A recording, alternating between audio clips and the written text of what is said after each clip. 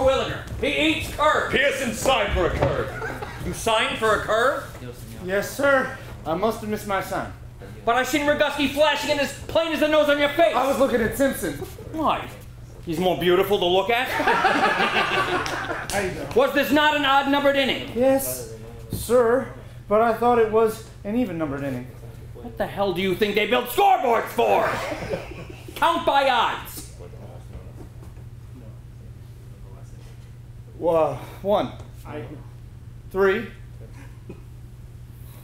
5, 7,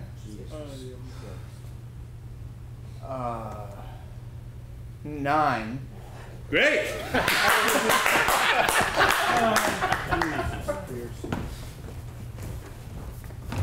I'm Mike Menendian, the director of the play, and Bang the Drum Slowly is a simple buddy story, basically about two very different men, young men on a baseball team, a professional New York baseball team. One is the star pitcher of the team, and the other one is the third-string catcher. The pitcher finds out that the catcher, Bruce, has a fatal disease, Hodgkin's disease, and takes it upon himself to go beyond just simply being a roommate, but being sort of a guardian and protector for Bruce. Arthur, Ask them little. how do you play Tag War? Teg War? Yes. Teg War. TEGWAR stands for the exciting game without any rules. No rules? No. Oh. You make up the rules as you go along. It's a card game for rubes. If I tell you something, don't laugh. I'm not liable to laugh for some time. I owe 40 pints of blood to the United States Bureau of Internal Revenue, and I'm liable to never play baseball again rather than play for slave wages. I've been handed a crappy deal. I'm doomed. I'm falling off this board laughing. Oh, but the world is rosy. It never looked better. Bad things never look so little, and the good things never look so big. Food tastes better. Things don't matter much anymore. Like I used to wash my car all the time. I used to worry about it. Sometimes I laid in bed late at night and couldn't sleep thinking about my dirty car. Sure needs it. During the course of the story, they bond in ways that at first you wouldn't expect these two very different people to connect. Authors often thought of Bruce as being less than whole, simple, and perhaps not very intelligent, but begins to start teaching Bruce the ropes and how to be a smarter player, and Bruce surprises him. I'm Michael Stiegel, and I'm playing Author. I'm Kevin Duvall, and I'm playing Bruce Pearson. Well, they're roommates during the baseball season, and Bruce really looks up to my character, Author, and Author's always sort of shunned him away, and then when we find out that Bruce is, has Hodgkin's disease, he takes him under his wing, and, he teaches Bruce as much as they can, and, they actually start learning from each other. Yeah, it's sort of a copacetic, symbiotic relationship of learning through life experience, I guess. My name is Joshua J. Volkers, and I am playing the part of Goose. Goose is a stinker. He likes to cause trouble. He likes to give Bruce, the simpleton of the play, a lot of grief, a lot of hassle. My belief is because Goose at one time was a very good catcher. His progress was blocked by a much better catcher ahead of him on this team. And now his progress again is being blocked by this simpleton who he feels is beneath him. And this creates great anger in him that he takes out in teasing and bullying Bruce. Hi, my name is Kristen Williams, and I'm playing Katie in the show.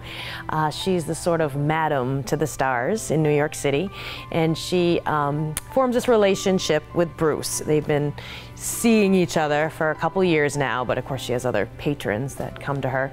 And Bruce has several times asked her to marry her to marry him, but she's always turned him down because the money is not there. But when she finds out that he's ill, she suddenly changes her tune, and she's very excited about marrying Bruce. And so she wants him to change his beneficiary so she can become the head of the estate if he does pass away. And she just comes off as this gold digger, you know, that just is in it for the money. And it was so fun to create, because at the beginning of the play she's so happy and everything is great. And then as the play progresses, you see this side come out of her that is just evil. I'm Tim Walsh. I play Dutch Schnell, the long-suffering manager of the New York Mammoths. As the play begins, he has finally assembled the team that he knows is going to take him to the pennant, win the pennant, and he is thrown a curve at the very, very last minute by his star pitcher, Henry Wiggin, author, who has developed a bond with the other main character, Bruce Pearson, and gives Dutch essentially an ultimatum. Either Bruce stays with the team, or if Bruce goes, author has to go with him. And in the end, when he finally finds out the truth, I think everybody is surprised to see that he's not so angry at all, more understanding, and probably a little bit more sympathetic, not only to author but to Bruce.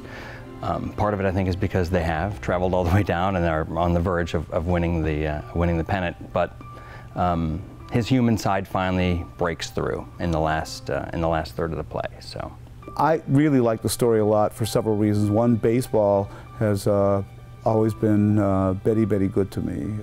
Baseball has been something that I followed for a long time.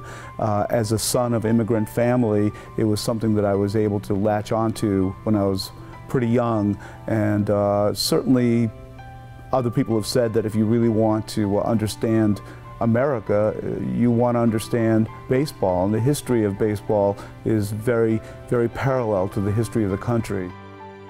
Baseball, I think, is about a lot more than just the actual sport. It's a memory. Well, it's the American pastime. And, like, you know, your friendship with childhood friends that you played the game with, you know. Oh, yeah. Your parents teaching it to you. It's very personal. Yeah.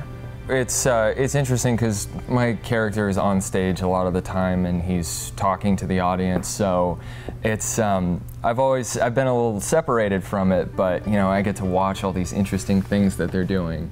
Because while I'm talking, I mean, you'll see the whole team and their different rituals with, you know, how they get ready and how they interact with each other, and there's all these beautiful little relationships built in between all of these characters that, you know, the audience might not catch, but like if your eye's looking over there, you're going to see something really interesting. When everyone has a good hold on the restraint of their character and their relationship, that's when, like, it really blooms. And I think that we have such a strong cast that I think it's really spring is going to spring. Raven Theater, which I'm a producing artistic director of, has always committed to great American stories that really reflect the American experience. And nothing could be more American than a story about baseball, since the game itself was invented here in this country. So on many, many different levels, I think this play really works well for us at Raven.